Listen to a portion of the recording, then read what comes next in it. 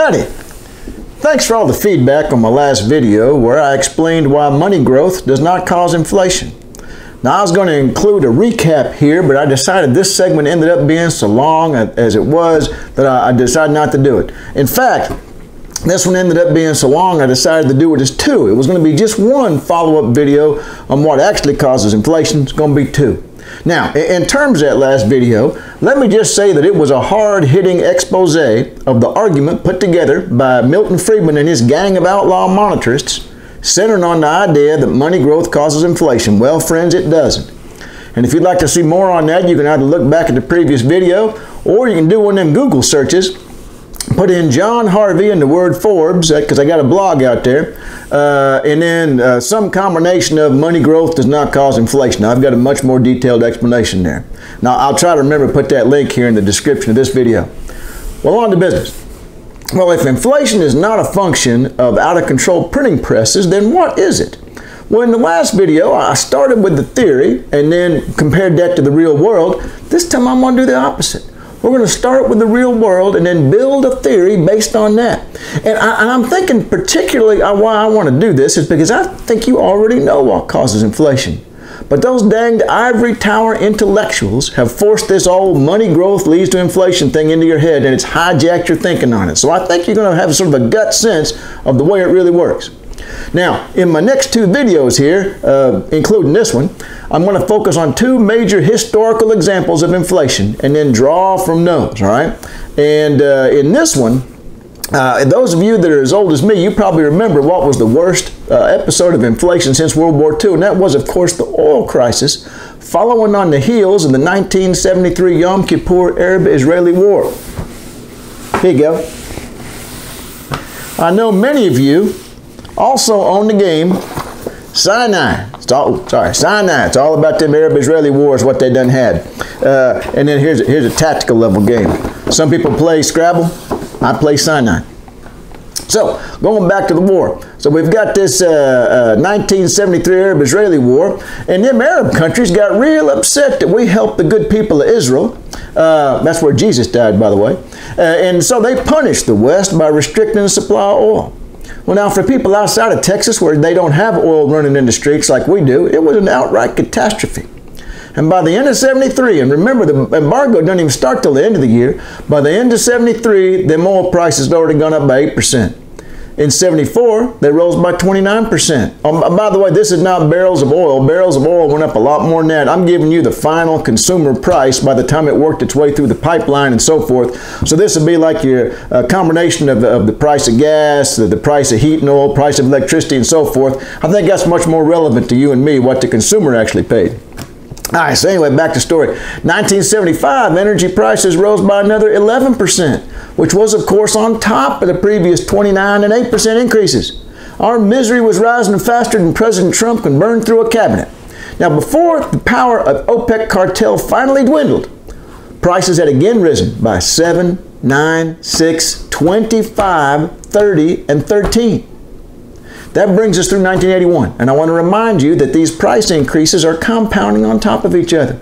And to give you an idea of the effect of that, had a gallon of gas been just $1 in 1973, by the end of 1981, it would have been $3.64.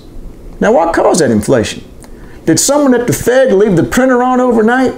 Did Arthur Burns, the chair at the time, come in and see this big pile of money and exclaim, "Oh my God, imagine the inflation it's going to cause"? Of course not. OPEC caused the inflation, pure and simple. The single most dramatic and impactful experience with inflation was no more caused by monetary policy than toads cause warts. Witches do that. But you knew in your gut already what caused the inflation, did you?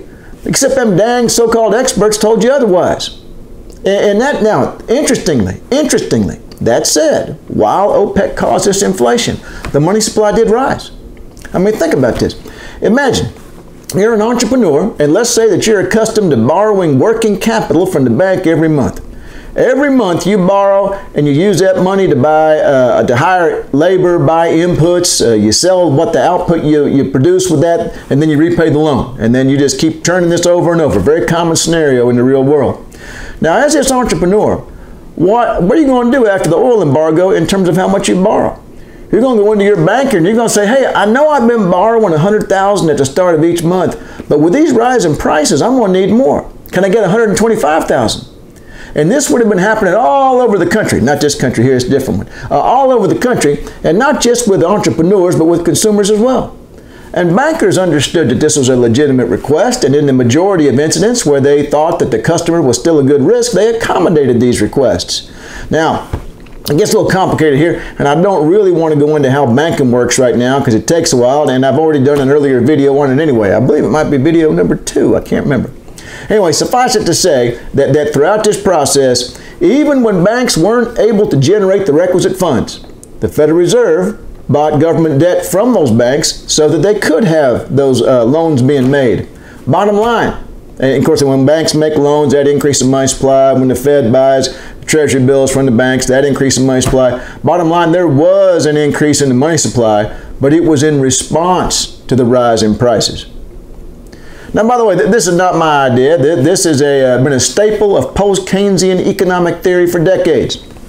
For example, there's a classic paper by Paul Davidson and Sidney Weintraub in the 1973 Economic Journal. It's a very clever name for a journal. It's just called the Economic Journal, which covers this very phenomenon.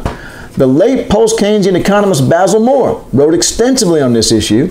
I mean, hell, let's just run-of-the-mill standard econ for the folks in this school of thought.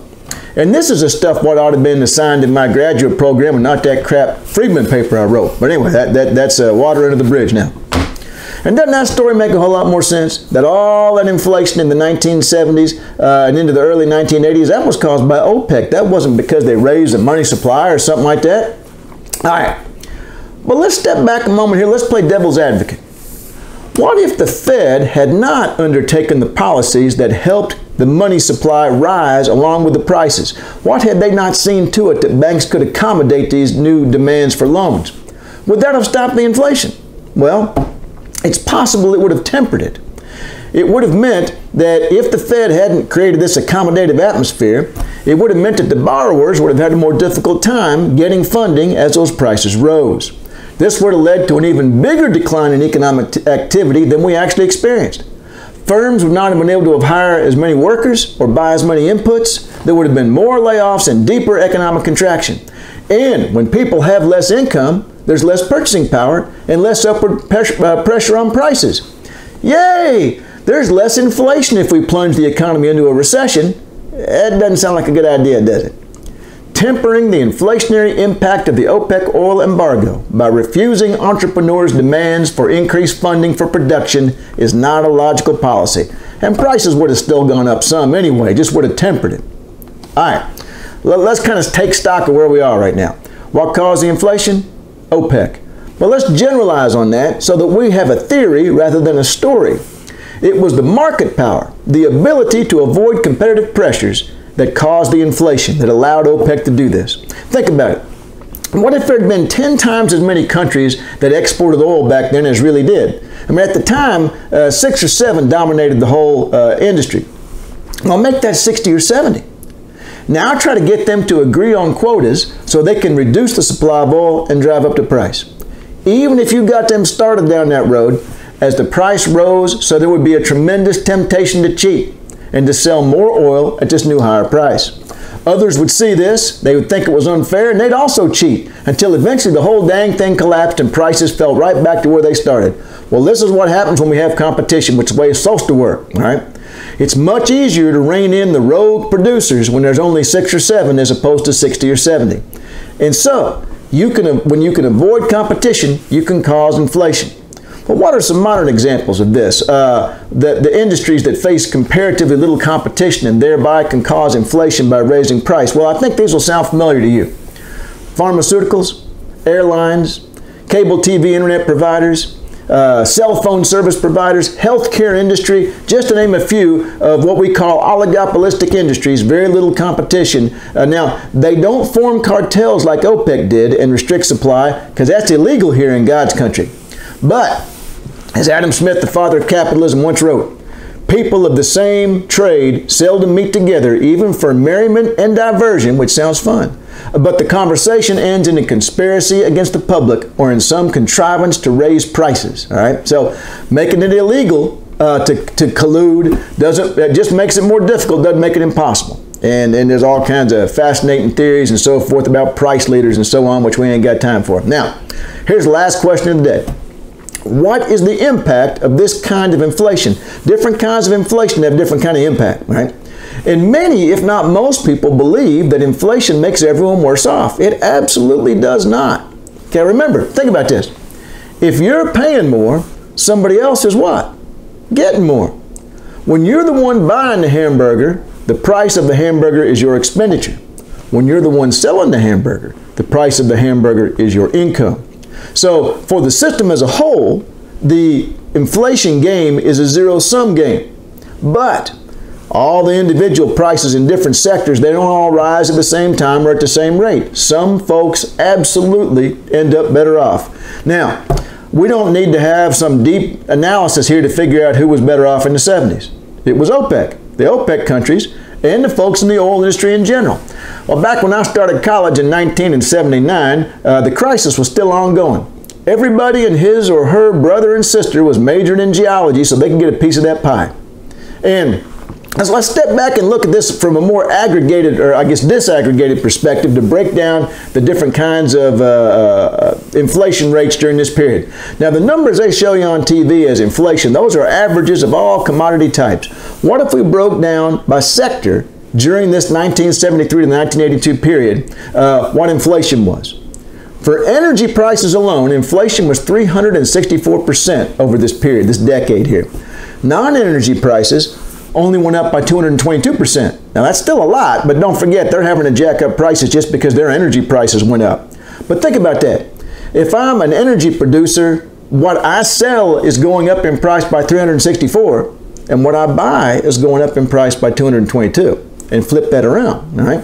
So clearly, the net effect was that income was redistributed from the non-energy sectors into the energy sector.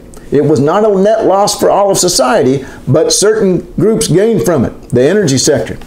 And the Fed slowing money growth was not going to change that because money growth didn't cause it in the first place. All right. Now, next time I want to talk about a very different kind of inflation, the sort caused by high levels of demand.